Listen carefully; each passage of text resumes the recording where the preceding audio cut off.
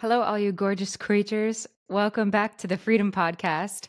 I'm your host, Adrienne Rose, and on this show, we talk about all things pertaining to freedom, mind, body, spirit. If you don't know me and you're new to this, well, I am a musician, primarily jazz. I play piano, guitar, I do a bunch of different things. I dabble. I want a longer life. I would like to live an extra 100 years just so I could learn more instruments and learn everything. I would love to be a drummer and play the saxophone, and I used to play the flute, the clarinet, the harp. I've done all kinds of things pertaining to music, but my primary focus is jazz. Although I do DJ house music too. So it kind of started randomly. I went into a venue that I was actually auditioning for to play music, to play like seaside jazz. It's on the ocean down here in South Florida. And I went in and I was like, you guys don't need a musician, you need a DJ. And they're like, well, can you do it? And I had already, I know music theory, I understand the basic principles of it. And I was like, I mean, I think so. So I taught myself how to DJ out of necessity. And I loved it and fell in love with the music. And I already understood, the basic principles of like how to transition into different keys and the BPMs. I already understood the basic elements of it. So for me, it was easy. And what I think, I have good taste in music. So, because I already knew how to read a room, I know how to execute, bring crowds in because I'd already been performing for a long time with, live singing and stuff like that. So I love DJing. I saw something recently in the news about Grimes, and I was utterly disturbed by how people have been treating her. So if you haven't heard yet, Grimes totally, on a catastrophic level, bombed her Coachella performance. And there were so many things that she could have done differently. And I'll go over that with you, especially if you love music and you DJ yourself, whether it's a hobby or you're doing this professionally. There are definitely things as a performer that she should have done differently. And she could have, in my opinion, recovered the set. And people probably wouldn't have been the wiser. I was quite appalled by how people have been treating her online. And yes, she gets paid millions of dollars. Yes, she is, a professional performance artist. I understand that there are things that you can expect to come with the territory, like a little bit of criticism. But the way people have been bashing her and calling her a fake DJ, I'm blown away by. Like, let me just clarify this. There are no fake DJs. If you play music and someone enjoys it, yourself, your cat, a friend, a house party, on the radio, if you play open mics and you don't even get paid for it, you're a DJ, okay? Like, there are no fake DJs. Yes, there is an argument between some people say like you shouldn't use auto mix, like where the auto sync.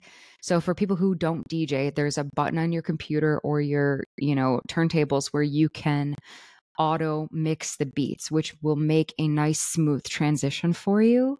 And then there are people who are like, that's cheating. You should learn to do it by ear. Yes, you should, for your own pleasure, enjoyment, and continuing education. Like, I'm a musician, but I'm constantly still taking lessons and improving. I actually start vocal lessons this Wednesday. I'm learning how to sing a really tough song for myself. I'm going back in with a vocal coach and working on things that I need to improve because I'm a student of life and I will always be learning.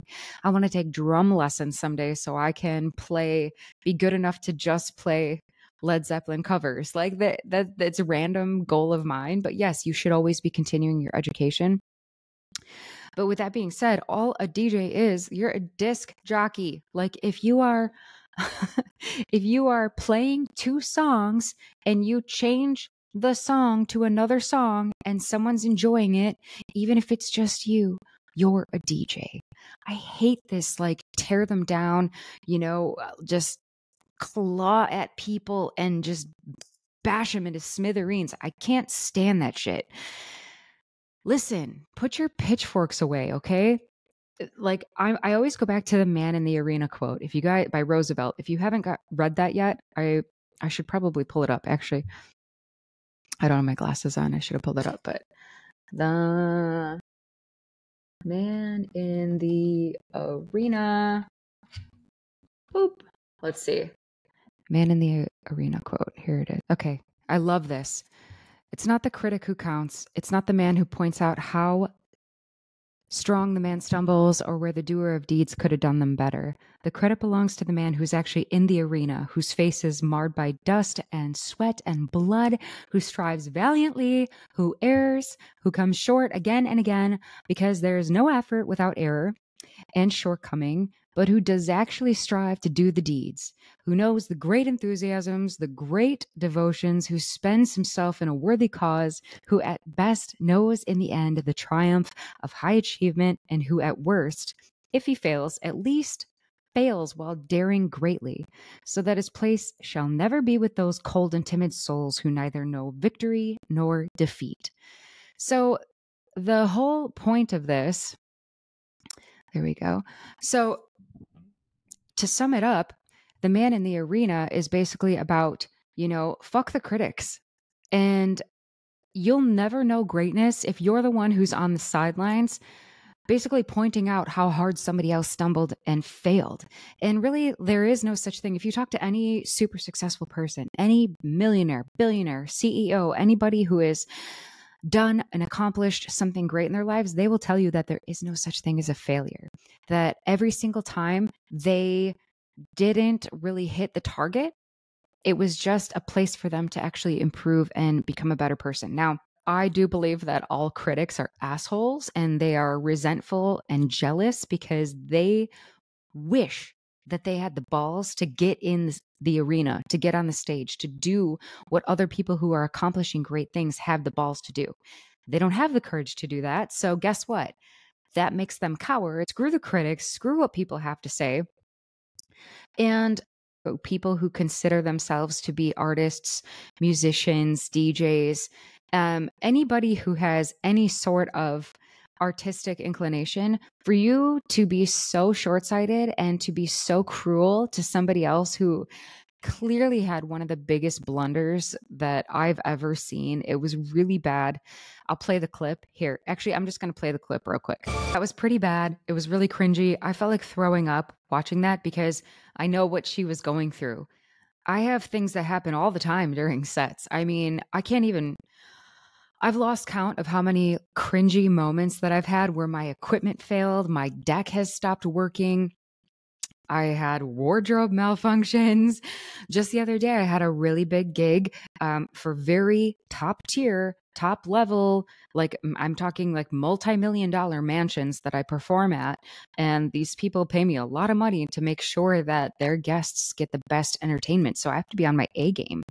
So I'm a plan person. I like to have plan A, B, C, D, E, F, G. I will have backup plans for my backup plans for my backup plans because this is real life. Like things do happen in real life. Technical errors occur. It's also Mercury retrograde. I know many people don't believe in that. For the people that do, though, you know what I'm talking about. Last night I was trying to film a podcast with a girlfriend and our equipment just didn't work. The platform didn't work. The other day I had a big DJ gig and I knew I was going to be outside. So I had just bought a brand new subwoofer to alleviate some of the pressure from my other DJ speakers. So it basically adds more bass onto the floor and saves me from blowing my speakers out. Well, guess what? I didn't have time to test it out. It came in the mail like that day and I get to the gig and the freaking speaker doesn't work and I'm losing my mind. I also started right then and there as I'm trying to hook up my speaker outside in a beautiful dress and everyone there started having female problems. So I'm like really inside wanting to just break my own neck and fall down and give up, but I can't do that. So I have to have backup plans. So I got to figure it out on the spot, rearrange things, go back to the kitchen, rearrange some things. And that happens all the time. So what could Grimes have done differently? I'll tell you what I would do differently. First of all, I know that she is a person who is very vocal about open about her anxiety and her mental health issues. And A lot of artists are weird. A lot of artists are just odd people. They're very, in the ethers. They're very abstract thinkers, because they're always in their creative energy. So they're not focused on socially what's acceptable, like as far as etiquette, how to communicate properly with other people. They're more in their creative space. Unless you've really worked on your personality and learned how to, become better at public speaking and how to communicate effectively. Unless you've done, I understand why she is so awkward, and she really was. It was bad. I mean, she was shrieking. You guys saw the clip, like, oh fuck, and she was uncomfortable. She, so not everybody's going to be good at public speaking. I understand that. You really should work on those oddities of character, though, rather than just saying, well, this is who I am. Like, I used to be socially awkward, but I worked on my character. A lot of actually how I became better at public speaking and communicating with people was I was a bartender for a long time. I was in the service industry. So, pretty much everything I know about life, I learned from having to communicate with people because my income depended on it. So, that, and I obviously had like basic manners and etiquette and respect for people, but I really just learned how to listen. And I realized that all social anxiety, almost 90% of social anxiety, comes from when you're focused on how someone else feels about you. So if you get out of your headspace and stop worrying what other people are thinking about you, and you start focusing on how can I make them more comfortable? How can I increase their enjoyment of this space? Almost 90% of your social anxiety will disappear completely. When I was first starting out performing, I was really nervous, so nervous and socially awkward. And it was because I was stuck in my own headspace thinking, what are they thinking of me? Do I suck? Does this music suck? Do they hate this?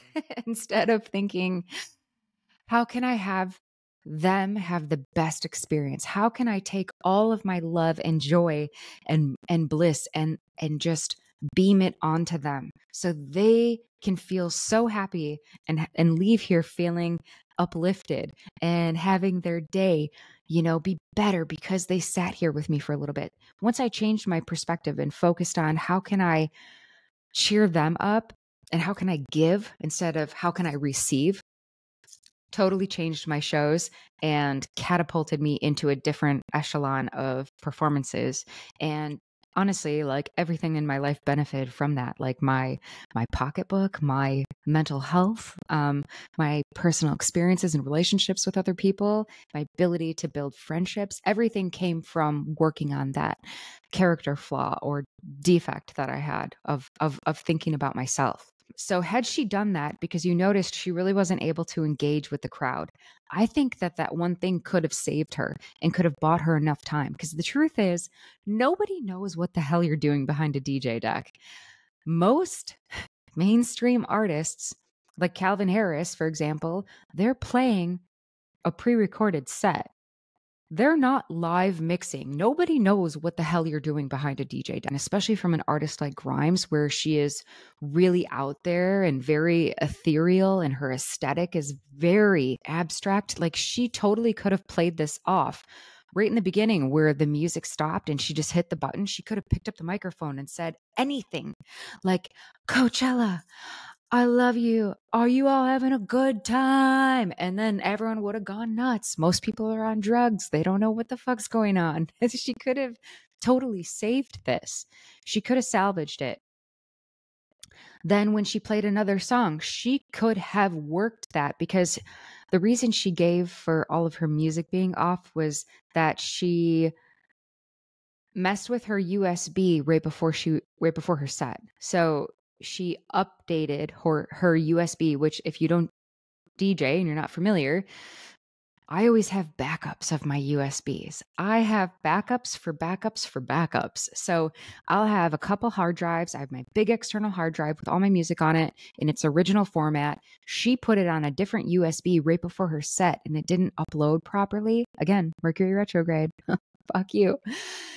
And so all of her music was distorted. And instead of being at like, 120 BPMs or whatever, it was double. So it came out screeching fast. She could have worked the audience and made it seem like this was part of her plan and just slowly worked the music back down to tempo and then got it to a reasonable level. And again, like she could have, it would have made transitioning hard because she didn't know what was coming on the deck next. But that's why we have headphones so we can pre-hear the next track. We can listen to it and adjust the tempo from there. She could have, if she had been better at being calm in a crisis, communicating, and developing that resilience of personality, she could have salvaged this performance. So that's what I would have done differently. She didn't have a backup plan. I'll have my USBs, and then I'll also have a playlist just as an emergency, because I have been in the middle of a DJ set before and my whole deck stopped. It just went dead. I don't know what happened. There was a glitch in my computer. For whatever reason, it just shut down. But luckily, I had a set list, a backup playlist open on my computer, and I have a separate one on my iPad ready to go. So all I have to do, if everything shuts down and the DJ apocalypse happens and there's no music, all I have to do is hit boom, play, and then it will transition to that. And I can salvage that and make it look like I just stopped the music on purpose. So, I mean, it's hard to say in the situation. It's easy to critique from the outside when that's not happening to you in front of millions of people. I feel so bad for her. I feel like people treated her so poorly and so unfairly. If you are an artist or you are a DJ, everyone's calling her a fake DJ. She's not a fake DJ. There are no fake DJs. Like, shut up. Stop being an asshole. Like, people are so cruel. The internet is such a cruel place. And I always say, those who can't do, critique. And those who critique deserve a special place in hell, because you're basically like do nothing bitches. You just sit. It's so easy to sit back and critique and not be in there. Like when people critique my music on my YouTube or whatever, they tell me all kinds of stuff. You can't sing. I had a podcast the other day talking about how to legally stop paying taxes, and someone caught on there and was commenting. You guys can go read it and see if it makes any freaking sense to you.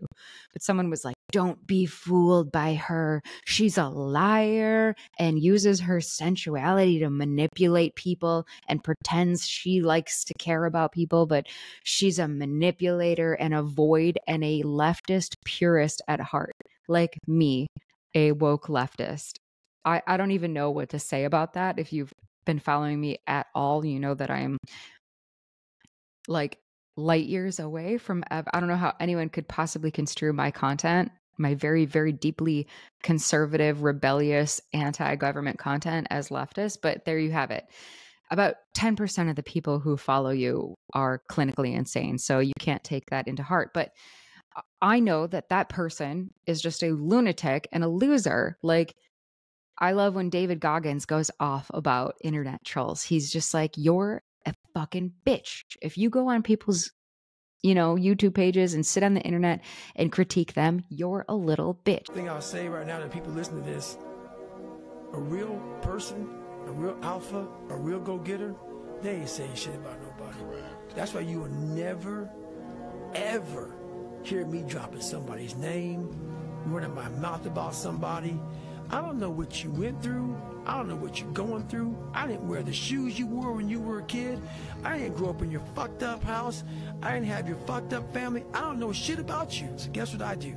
Shut the fuck up. Because real men don't say shit. Because first of all, we're too busy trying to grind and be better. Correct. Second of all, unless we know what we know, we shut our fucking mouths. But nowadays, there's not many real men who live by that creed of like, if you're on social media running your fucking mouth and shit, you're just a bitch. Correct. You're honestly, and that's not me trying to be some after school special shit. You really are a bitch. Real men ain't doing it. Real men don't care about that gossipy. I know that you're a little bitch. Andrew Tate talks about that. So I always ask people, I'll be like, hey, show me where your podcast is so I can support you. Hey, where's your music page so I can support you? Hey, send me some of your tracks so I can play them while I'm DJing. I would love to support you because I support other people who are doing their best in life. I support other people who are trying. I uplift people. I help support them and give them a bolster and lift them up. That's how we see the greatest version of others and also in ourselves. When you give people, sometimes they just need a knee up. They just need you to bolster them just a little bit. When you give people a little bit of a lift, I promise that light will reflect back on you tenfold and your life will transform. And it never comes, good things never come from ripping other people to shreds who are just doing their best. And also at the end of the day, you can think whatever you want about Grimes, but she's going to go back to her $1 million mansion and all of her alimony from Elon Musk and just live her best life. She doesn't need your opinions. She's out there trying to create something for you to enjoy. So maybe, just maybe, stop being a jerk and give people the benefit of the doubt. Give people a break. Give people some freaking room, for God's sakes. Like, have some grace. I think that life is so short and there's no point in wasting it tearing someone down. What do you gain from that other than being stuck in your own small, sad, lonely, dark? Fill your world with light. Beam it onto others. It's going to come back to you tenfold and your life will transform and you're going to have a much better time. That's all I have to say about that. All right. Cheers, you guys. Don't forget to like and subscribe to the page. It is Adrienne Rose Music with the Freedom Podcast. I put out videos once a week, sometimes more. There's also a ton of music on there as well. If you guys have a topic you want me to discuss, let me know in the comments. Also, if you have a song you guys want me to sing or cover, let me know. Or if you have a birthday or a special day coming up, let me know and I'll make a little cameo for you because I love you and you're gorgeous and I want you to have a good day and I want the world to love one another. Life is short.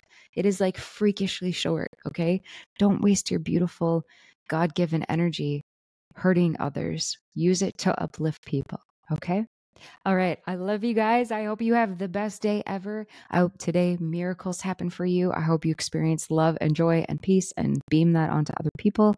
And I hope tomorrow's even better. I hope every day of your life continues to be better than the last one. All right. Cheers, guys. Mwah. God bless.